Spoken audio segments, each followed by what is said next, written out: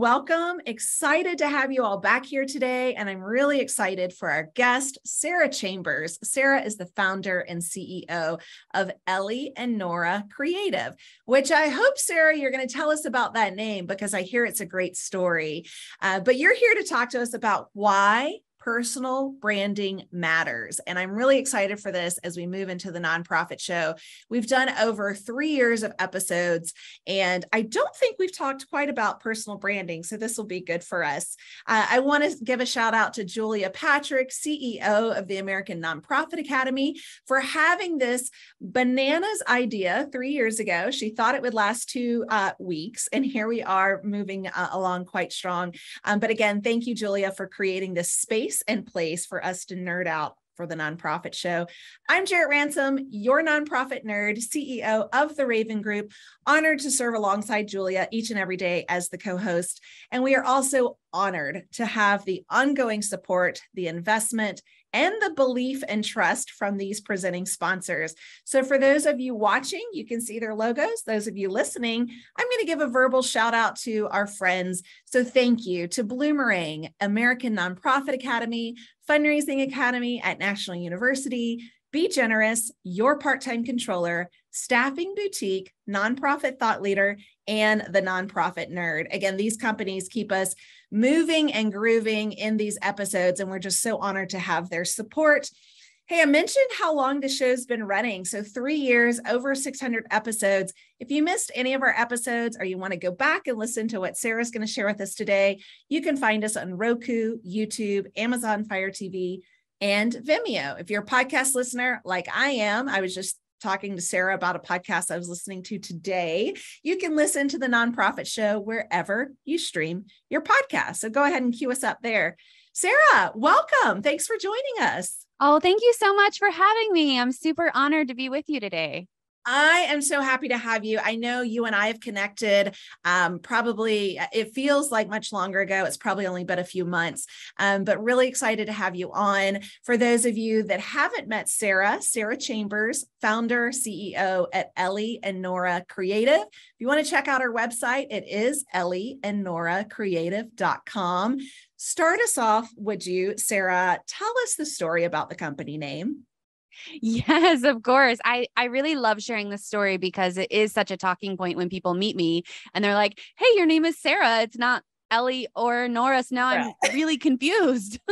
So when I started the company, it all started around vision, like a lot of organizations and companies do. And my vision for the company was to be able to extend outside of myself, to not be the Sarah Chambers creative agency, because I had a vision for team and culture and creating something bigger than just me. And it's really hard for people to really grasp onto something that's someone else's name, I think. So my long-term vision didn't really support using my name. And so when I thought about what do I want to name this thing, what I want to commit to long-term, I really was reflecting on women who had inspired me in history.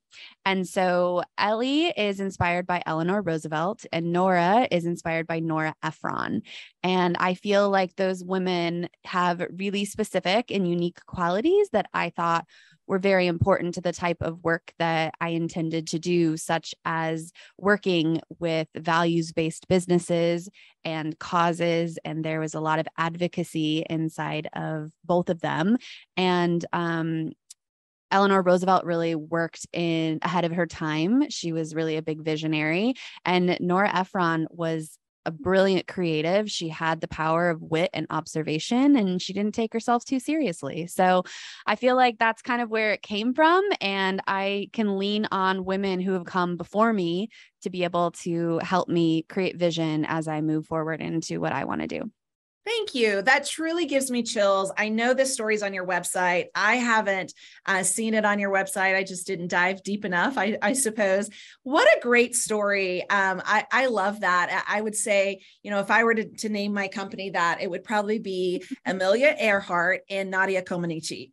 Ooh, good ones. Yeah, those are I feel so blessed that we have so many women to look to, especially as we move forward. There's so many inspiring people that we can look to name our, not just name our companies after, but really to frame our lives around.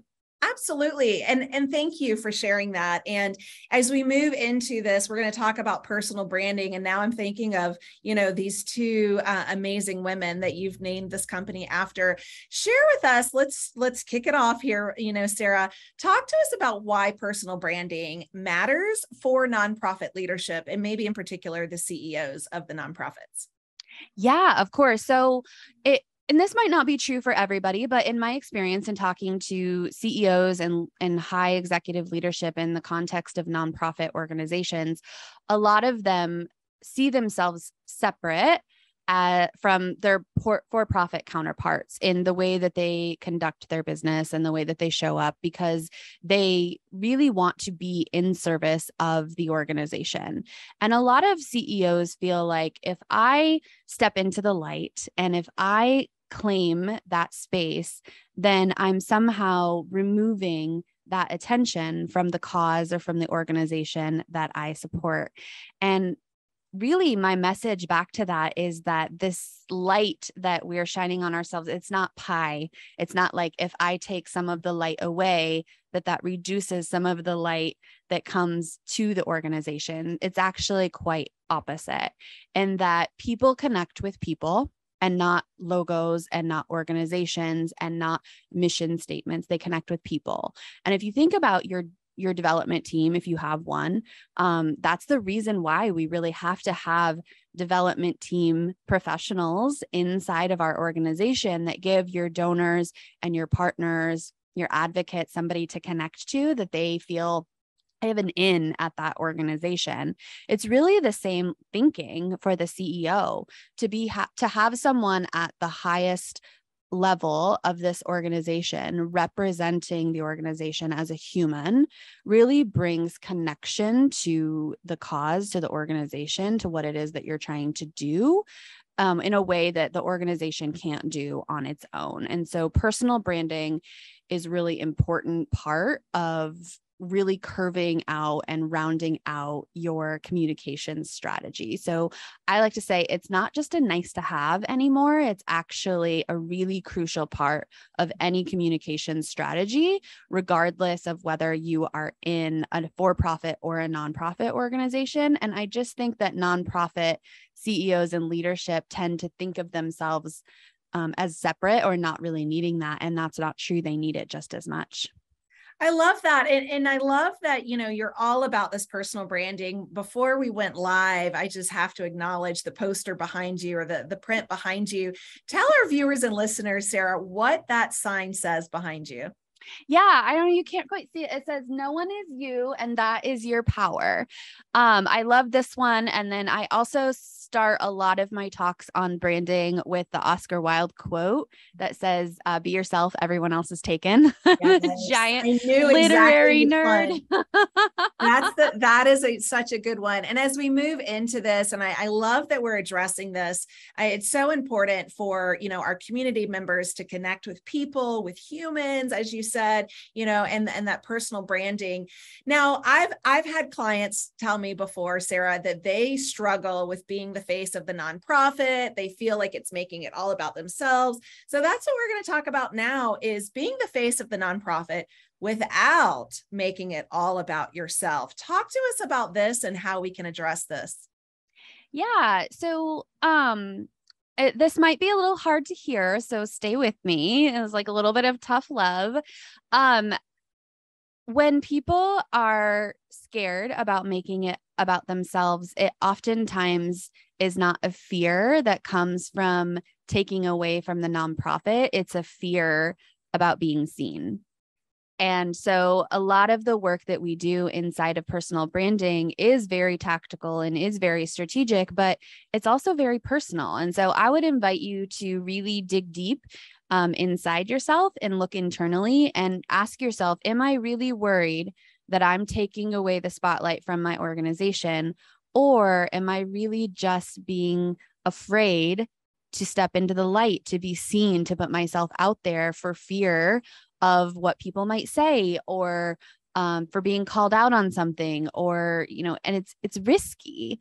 And so I think that that's primarily the issue that people take, even if they haven't quite figured that out or come to terms with that yet. What about imposter syndrome? Do you see that as well in this space, in particular with like not wanting to be seen, worried, that I don't know, people might not see me as that expert. Do you see imposter syndrome show up? I think that imposter syndrome is always, I would be so bold as to stake the claim to say that it's always going to be there. We just collectively all get better at dealing with it.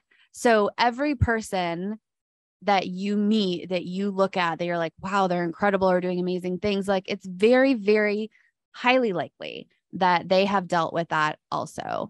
And I think that a little bit of it is just getting out of your own way.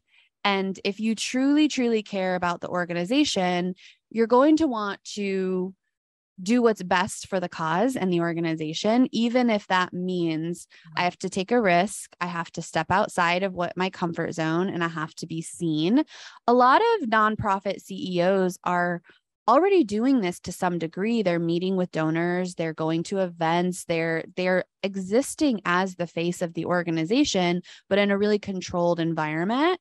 And so it's really just about taking that and expanding your reach to digital as well, to be seen and have greater impact and greater visibility.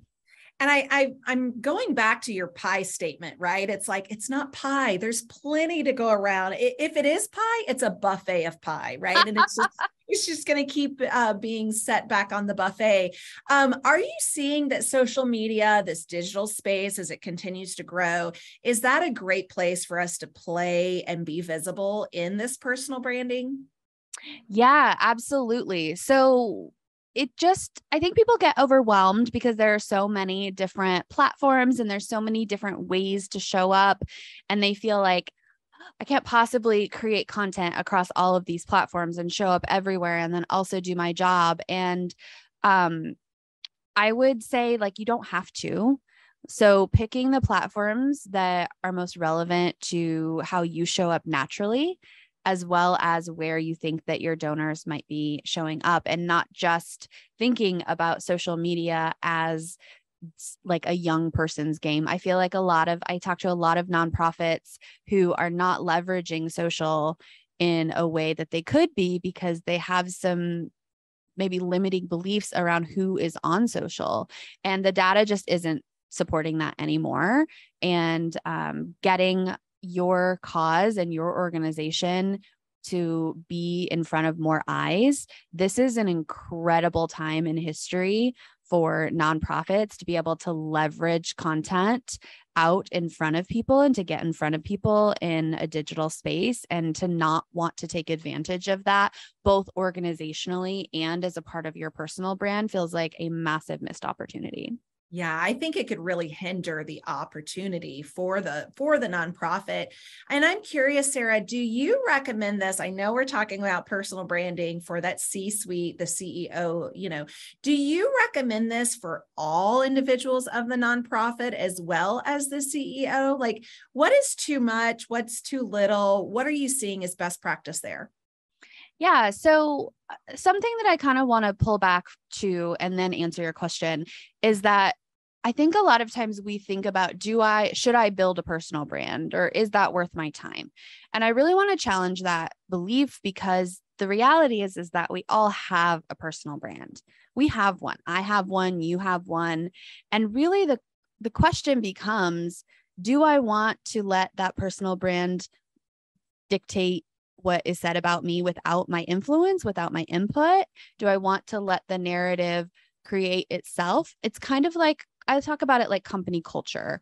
You have an organizational culture, and it's up to you to decide whether or not you're going to intentionally craft that and you're going to drive that forward with intention and purpose, or if you're going to just kind of let it develop on its own, because it will develop on its own. And a personal brand is really just about your reputation. It's about what people know you for. And so people are going to know you for something.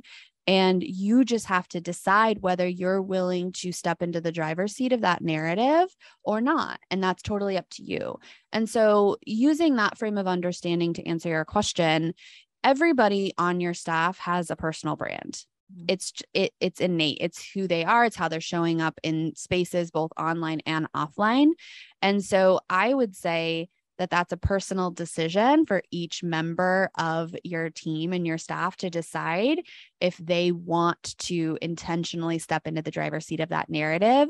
And if so, then it would be great to resource your team and your staff for helping them figure out, okay, if they do want to do that, if they do want to share what their value systems are and what they care about and who they are in a digital space, how can we empower them to do that in a way that might potentially also benefit the organization? Because now they're not just a staff member, they're actually an advocate.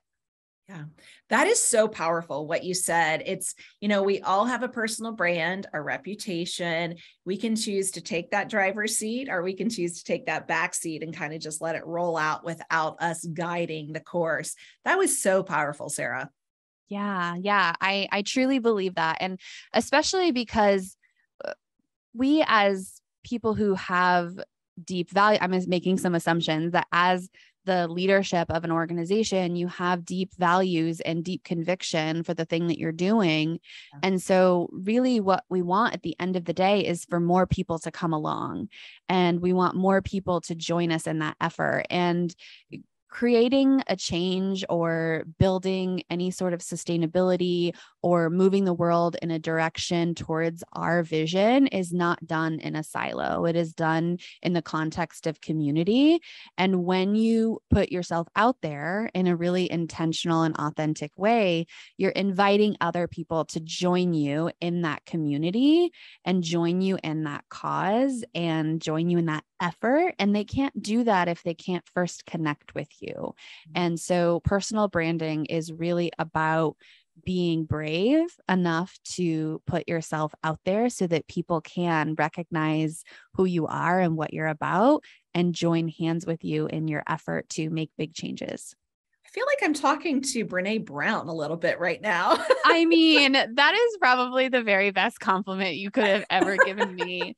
Ever. I'm going to write that down somewhere. Absolutely. Maybe it'll be the next poster behind me. Yeah. Well, and I think too, having that courage, having that bravery, we've talked a lot about on the show, being the face of the nonprofit, oftentimes leaders are tapped on the shoulder and they are recruited to another organization. That's personal brand, that's reputation. And so I think, it bodes well for so much. I'm curious if we can talk now about how we should define and can define our personal pillars and get visible with those personal pillars. That's a lot to unpack, I feel, but if anyone's going to do it, it's going to be Sarah/Brene Brown. Oh my goodness. Yes. So those are kind of two different questions. So I'm going to tackle this first part, and then we'll kind of bring it back to visibility.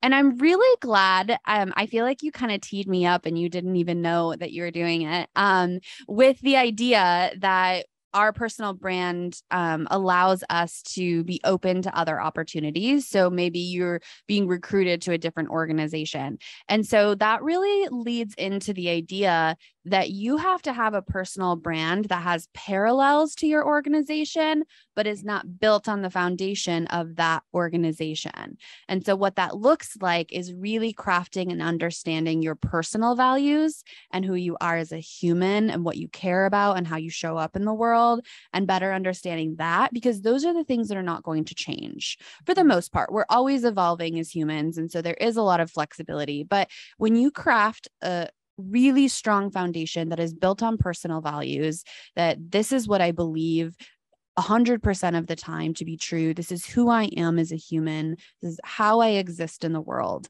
then it doesn't matter what organization that you're working with, those values stay intact. And so you can move fluidly throughout your life, and yet you can still be continuing to build this reputation. You can still continue to be building out on top of lived experience on top of lived experience that continues to perpetuate and reinforce who you are and how you show up. And so I think that it's really important for us to craft our pillars for our brand to say, this is who I am and what I'm about outside of the context of our organization. And so deciding who you are, and also that's going to help you clarify what the next best opportunity is for you. Because if you have those clearly defined for yourself, then an opportunity comes along and it might look on paper like a really great opportunity, but if it's not in alignment with your brand values and who you are as a person, then it becomes a really, really profound filtration system for how you can really quickly and easily make decisions about what is good for you. Because you can say, that's a really great opportunity, but that doesn't really sit in alignment with what I want to be known for, what I want to associate myself, and what I want to move forward in the world. And so I think that that's kind of the first part is really understanding who you are on your own outside of who you're working for in the moment.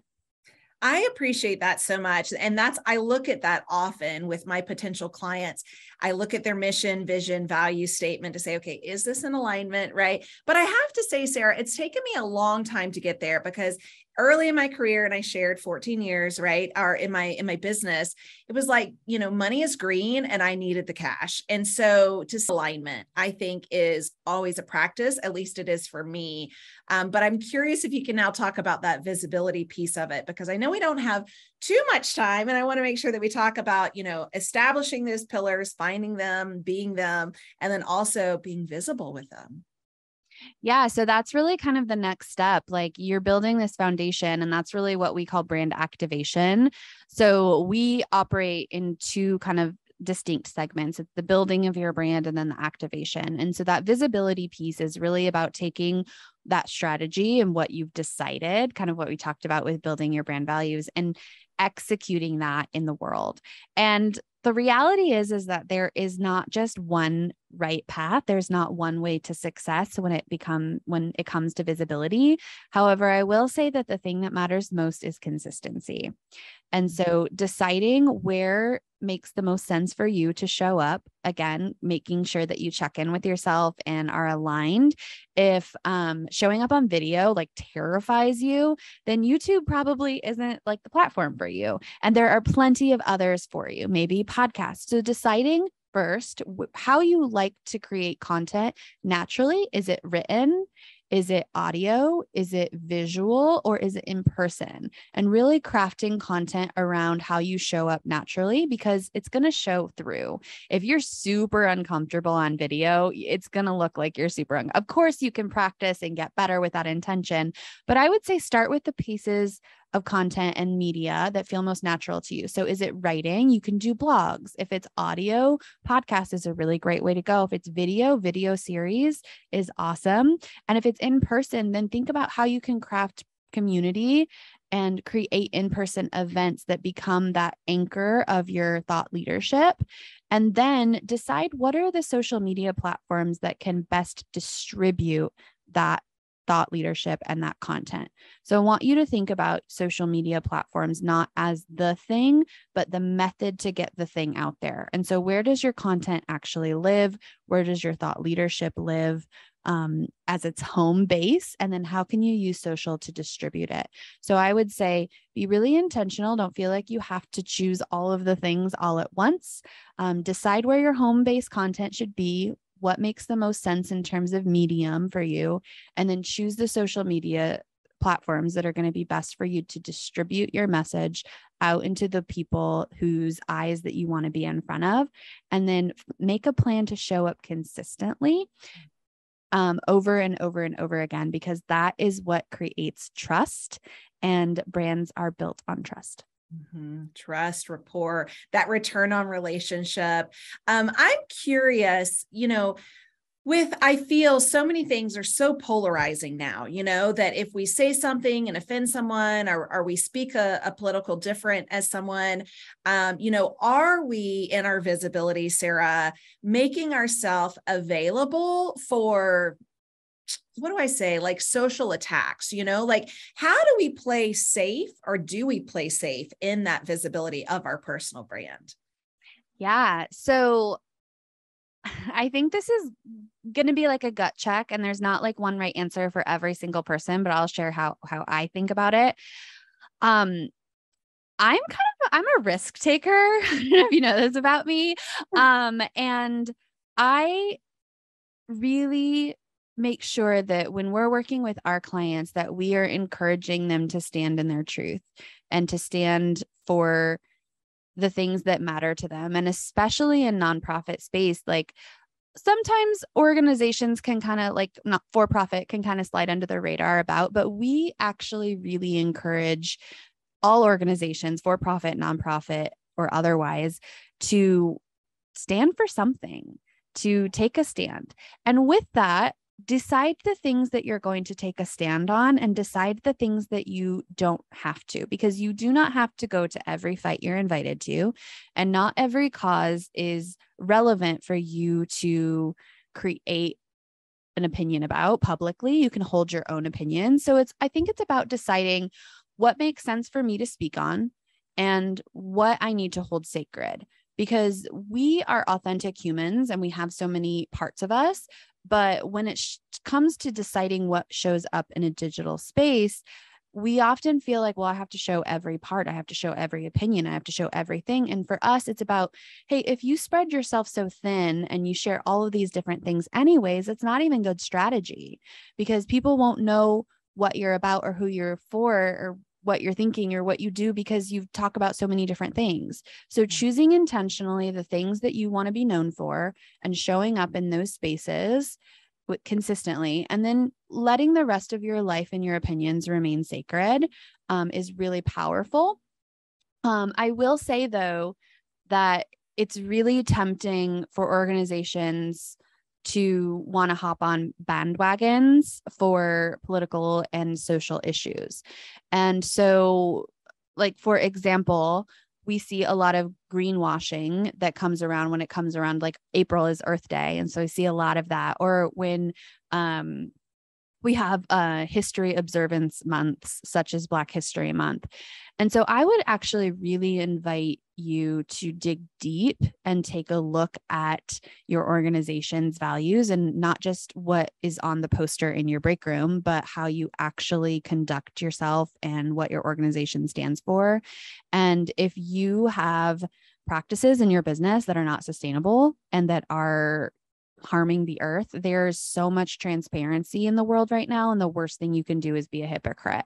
So be really careful about hopping on social and political bandwagons if that's not authentic to who you are as an organization. If you don't have a diverse and equitable leadership team, then please don't post on celebrating the history of the contributions of people in the Black community. That's the worst thing that you could do. You need to sit down. And so I think that that's really hard, especially for leaders who are not in marginalized communities, to want to like leverage their community to say certain things. But if that's not who you are, if that's not how you're showing up to be, and I invite you to dig deeper into that for sure, but really be hesitant to jump on bandwagons, and use the opportunity to look inward, to have conversations among yourself, your executive team, and your staff about how we can do better in these areas. And then be really transparent about how you're showing up. You have to be willing to take a stand. But I would just say, make sure that you're aware and cautious about posting content that doesn't truly align with who you are as an organization or a human.